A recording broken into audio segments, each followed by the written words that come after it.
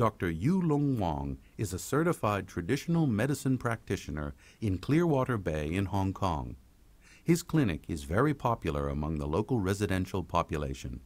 So popular that he has not been able to take a break for a single day during the past year. His nickname among the locals is in fact 7 to 11. Despite this heavy workload, he has agreed to be the investigator of an herbal extract oncology trial sponsored by a local herbal medicine company, Golden Trust. He will recruit the cancer patients through his own clinic. Dr. Wang has finally completed the EC application and will now send it to the EC of a local medical teaching institution where he is a temporary lecturer.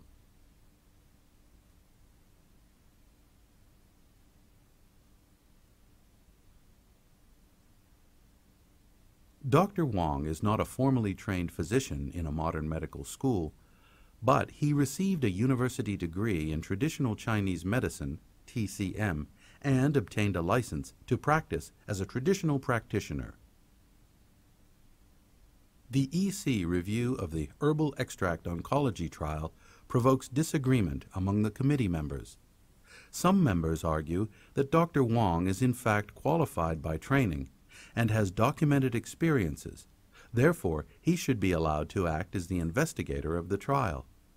Other members strongly feel that a physician trained in Western medicine must be included in the trial, at least as a co-investigator, in order to provide proper care to the cancer patients of the trial.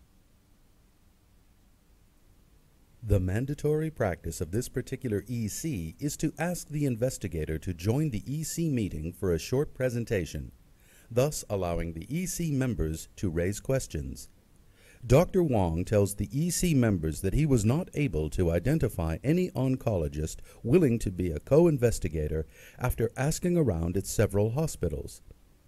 After Dr. Wang leaves the meeting, the EC members cannot reach a consensus. The EC chair decides to refer the case to the faculty's research committee so a policy statement can be developed on the proper qualifications of an investigator.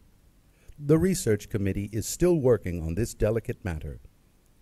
Note: in some countries, complementary and alternative medicines are seen as a proper and important part of healthcare delivery. However, a certified complementary medicine practitioner might not be qualified as a clinical trial investigator when chronically ill patients are studied because standard treatment usually involves a combination of Western and traditional medicines.